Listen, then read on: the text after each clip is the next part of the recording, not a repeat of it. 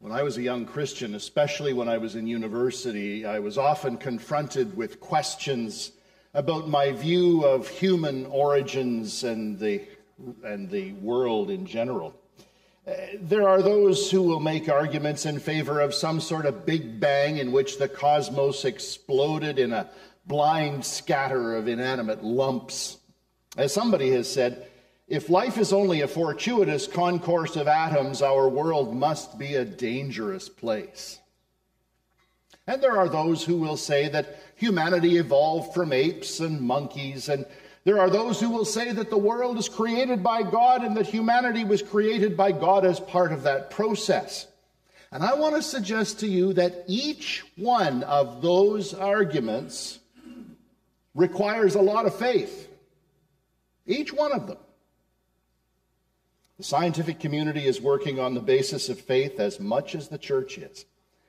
But I have to admit, I have really never had a horse in this race.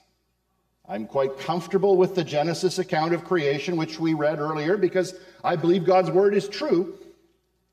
But to me, the how of creation is less important than the why and the by whom of creation.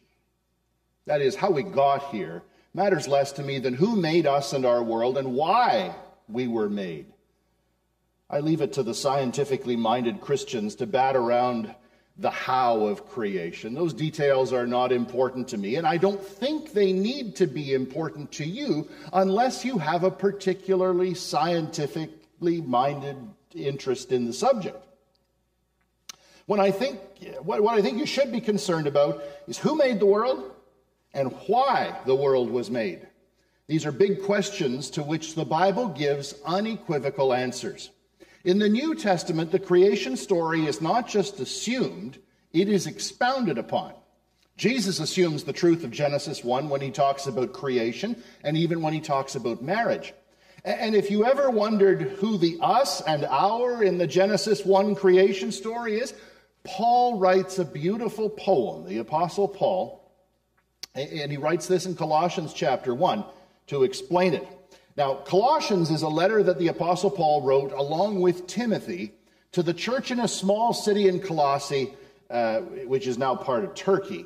He was in prison in Rome at the time that he wrote. And his purpose was to correct false teaching that was spreading, particularly having to do with the place and identity of Jesus Christ in their salvation and in their community. Colossians is my favorite book in the Bible.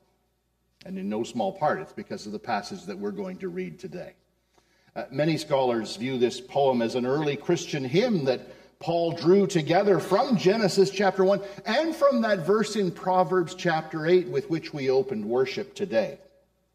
In this poem, Paul answers the question of the use of the first person plural in Genesis chapter 1. This is Colossians chapter 1, verses 15 to 23. Christ is the visible image of the invisible God. We're going to stop right there for a second because you might ask how something invisible can have an image. Well, in Greek philosophy, with which Colossians would have been familiar, the image reveals the reality. As we understand it, that doesn't mean that images of Jesus from Solomon's Head of Christ to David C. Cook Bible in Life pics necessarily show us what God looks like exactly, or even what Jesus looked like when he wandered the dusty paths of ancient Palestine. But the image that's conjured by Paul's words here in Colossians 1 point to what we can know about what God is like because we have a divinely revealed understanding of Jesus. The great New Testament scholar F.F. Bruce once said that all the attributes and activities of God are disclosed in Christ. Jesus is the visible image of the invisible God. Paul continues by saying he existed before anything was created and is supreme over all creation. Literally, that says that Jesus was the firstborn over all creation, but it's not about birth order or createdness. It's about status. It distinguishes Jesus from all created things. Verse 16. For through him God created everything in the heavenly realms and on earth. He made the things we can see and the things we can't see, such as thrones, kingdoms, rulers, and authorities in the unseen world. Everything was created through him and for him. He existed before anything else, and he holds all creation together. That verb holds together implies that everything over the creation's existence is in Christ. He is the basic operating principle controlling all cosmic existence. New Testament scholar Charlie Moll once said, he keeps the cosmos from becoming chaos. I like that turn of phrase. He keeps the cosmos from becoming chaos. Christ is the glue that holds creation together. After all, he was present at creation. Then Paul gets practical, bringing the cosmic down to earth. Verse 18, Christ is also the head of the church, which is his body. He is the beginning, supreme over all who rise from the dead. So he is first in everything. For God in all his fullness was pleased to live in Christ, and through him God reconciled everything to himself. He made peace with everything in heaven and on earth by means of Christ's blood on the cross. This cosmic creator, Christ, is brought down to earth by the cross through both the cost of his blood and the violence of the cross. Verse 21 starts with, this includes you who were once far away from God. Far away refers to being alienated, isolated, lonely, having a deep sense of not belonging. Jesus, creator, by his blood on the cross, reunites us with God and takes away that alienation, that sense of being far from God. How have we been alienated? We've been alienated by sin. Sin makes us enemies of God. Paul continues, you were his enemies, separated from him by your evil thoughts and actions. Yet now he has reconciled you to himself through the death of Christ in his physical body. As a result, he has brought you into his own presence, and you are holy and blameless. That's unblemished. That's sacrifice, animal sacrifice language. You are holy and blameless as you stand before him without a single fault.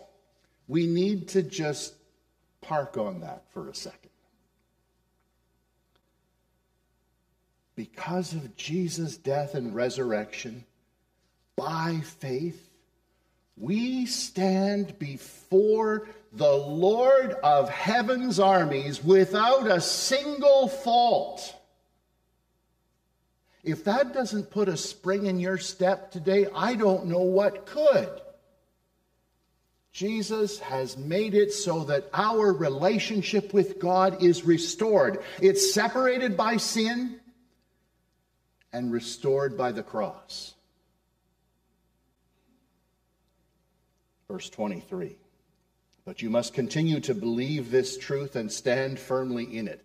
Don't drift away from the assurance you received when you heard the good news. In other words, stick with Jesus. Continue to worship in community. The good news has been preached all over the world, and I, Paul, have been appointed as God's servant to proclaim it. Now, in this series, we're talking about the air we breathe, a foundation for Christian worldview. And one of the key parts of a Christian worldview is understanding that God created the world and created humanity in his own image. We don't have to understand how. We just have to understand that he did this. And it's important to know that the Lord Jesus Christ and the Holy Spirit, they were present in the acts of creation. That is, to believe in Jesus as Savior and Lord is to believe in Jesus as Creator. Several years ago, Diana and I were celebrating our 25th wedding anniversary, and we decided to do something that wouldn't be expected of a lot of pastors. We went to Vegas. Never gambled a cent. House made no money off us. When we go to Vegas, it's primarily to people watch, and heaven knows there's lots of that to take in. But because that first time we were so close, and our bodies were still on Eastern time, we decided that we would, when we got to the airport, we'd rent a car, and the next morning, we'd get up, because we'd be up early inevitably, and we'd go to the Grand Canyon, 4-hour drive away. And so as predicted, 5 o'clock the next morning, we were awake, got up, got in the car, we watched the sunrise over the Hoover Dam, and we headed across the dangerous US 93 toward the Grand Canyon. It was a sight to behold. It was August. Kids were back in school, not many people around. It was actually cooler in the Grand Canyon, or at the top of the South Rim, than it was in the city. And we were able to walk right up to the edge. And that astounded me. In the land of litigation, that you could just freely walk right off the precipice of the Grand Canyon. And there was one young man who was a little more daring than me. I have a bit of a fear of heights, so I wasn't very close to the edge. But this young guy, he was sitting on this little jutted out piece of rock taking selfies. Diana took this picture just in case the forensic examiners would need it later on. But we didn't hear anything on the radio, so we surmised that he may have survived. But nerves of steel, I suppose, or a brain of mush. I'm not sure which that was. But anyway, I looked at the massive canyon and the what appeared to be the tiny Colorado River below, which is definitely not tiny. And I looked at this, and I understand how glaciers operated and various geological phenomena work, but my one comment was this: that was a big hole Jesus made. I'm sure there are some who would mock a statement like that as foolishness, but I was simply affirming what the Apostle Paul was saying in Colossians 1:16. For through him God created everything in the heavenly realms and on earth. Now, if I'd visited the interpretive center, which we did not, I'm sure I would have heard a scientific explanation for how this massive wonder of the world came to be. And I'm sure that that would not have included something about Jesus having created it through his death and resurrection and all things that he did. This Lord Jesus Christ, who died on the cross and rose from the dead, also was the creator.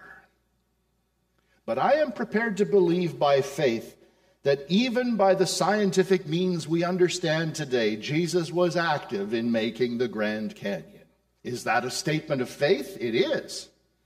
But so is the statement that Jesus offered himself as a sacrifice for sin. In fact, many would say it's easier to believe in Jesus' role in the atonement than it is to believe he was active in creation. But Colossians 1 affirms his complete humanity and his complete divinity. Human words limit the ability to express this, but it is a statement of faith. The poem Paul wrote here flows from creation to redemption, but we understand it only backwards, from redemption back to creation. That's why I suggest when you read the Bible that you start with the Gospel of John, then read the New Testament, then read the whole thing, because it makes much more sense if you understand God's eternal purpose in salvation. Creation makes a lot more sense. I don't know if you're a note taker or not, but if you got a pencil, a pen, a pin, to prick it in blood, whatever you have to do, I want you to write this down. The same creative power that triumphed on the cross creates and sustains our world. The same creative power that triumphed on the cross creates and sustains our world. One scholar said, what is pre-existent is not Christ in person, but the power of God that came to be active in him. So, just as an example, when the Prime Minister was born in 1971, at that time, we know he was not the Prime Minister. The person we now know was not the person we now know was born then. And the person we know in Jesus, the Messiah, was God's pre-existent agent in creation. A Jewish person, you understand, would never say that Jesus was active in creation, because the average Jewish person does not grasp or even believe in Jesus born in the first century as Messiah. They don't believe he's any way connected to God, but any who claim to know God and do not recognize God in Jesus Christ do not know the true God.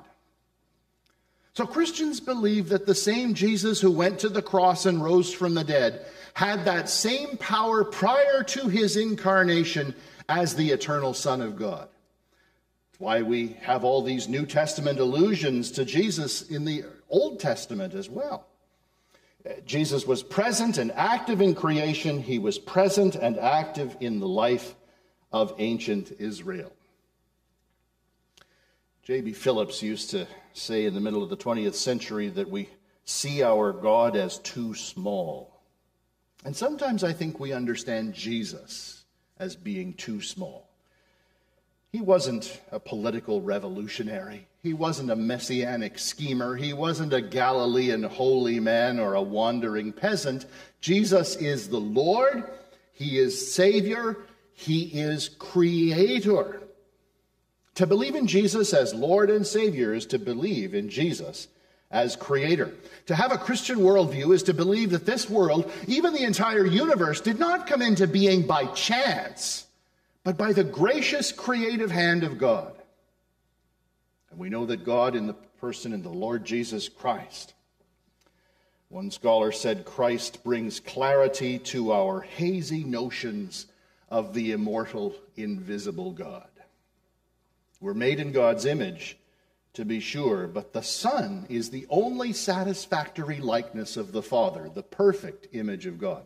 Not because he was a good teacher, not because he was male, not because he said profound things. He is the only satisfactory likeness of the Father because Jesus is God. Now you might be thinking by now, is this message about creation or about Jesus? The answer is yes.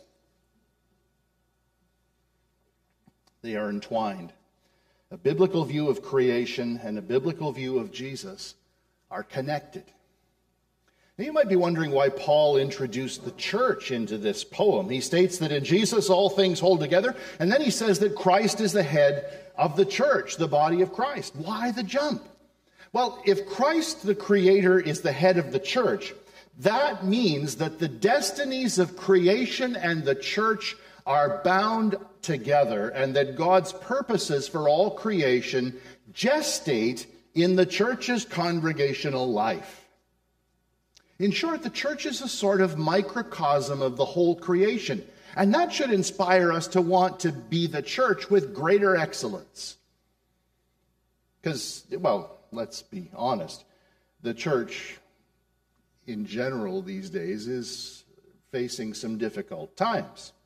Between moral failures and doctrinal divides, society is finding more and more reason to cast off the church as irrelevant.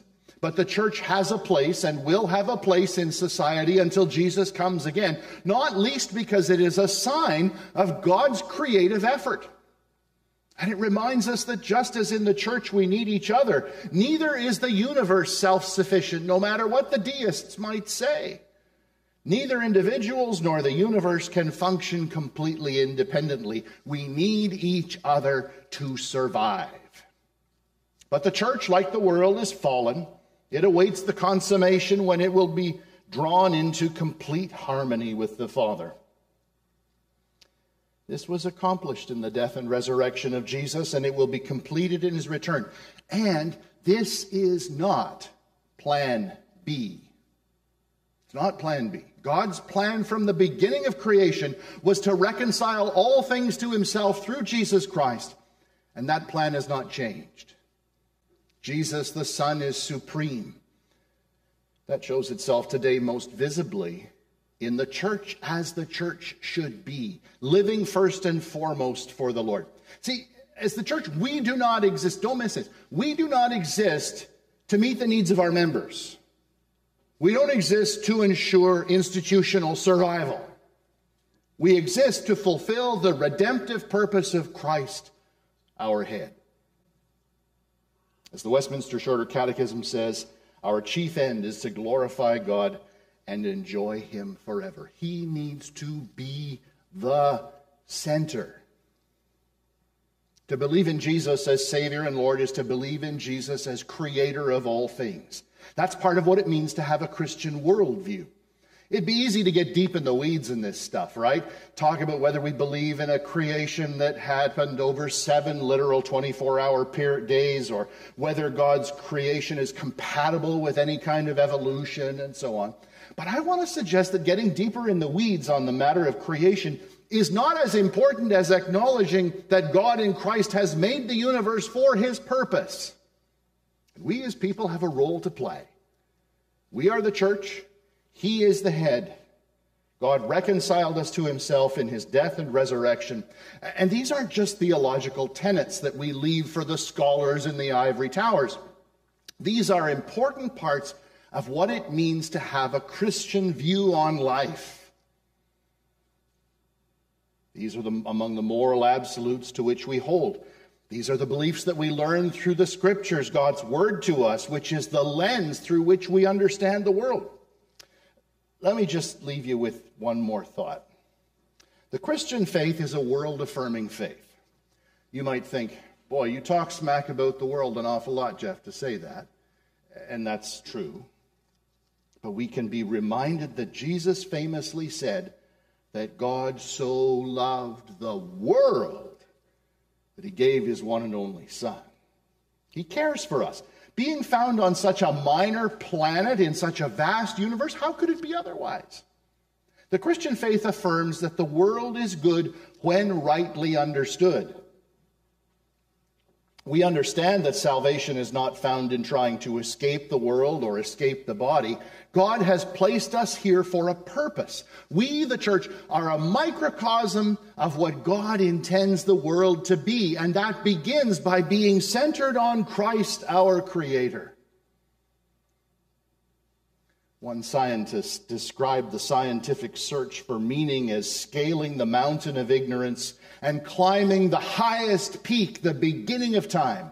And at the top, there was a band of theologians who have been sitting there for centuries. By this, he didn't mean that theologians had everything figured out, but it was an acknowledgement that we are dealing with a mystery that humans will never fully explain. And at the center of that mystery is the Lord Jesus Christ. That's why seeking comfort from something people call the universe, you hear people, the universe wants me to have this, or the universe. Anytime somebody says something like that, just take them to Jesus. Help that person see that there is a personal creator who not only created the world, created the church too, to point people to himself. To believe in Jesus as Lord and Savior is to believe in Jesus as Creator. That's part of what it means to have a Christian worldview, and that's something that you can take to your neighbors, your co-workers, your friends, your family, and show them that this Jesus who died for their sins, who rose again from the dead to bring eternal life, also created this world that we enjoy. And he invites us to steward that mystery and this world for his honor. Let's pray.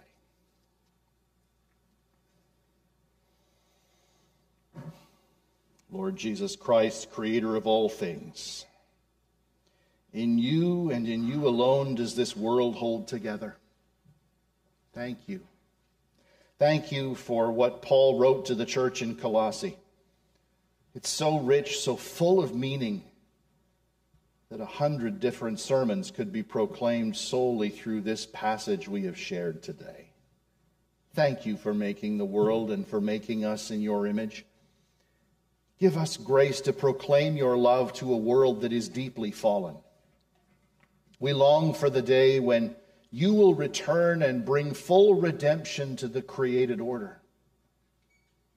In your sovereign way, you will bring this to pass. So give us the fruit of your Spirit, which is patience, while we labor to make you known and loved and served, starting with our own community.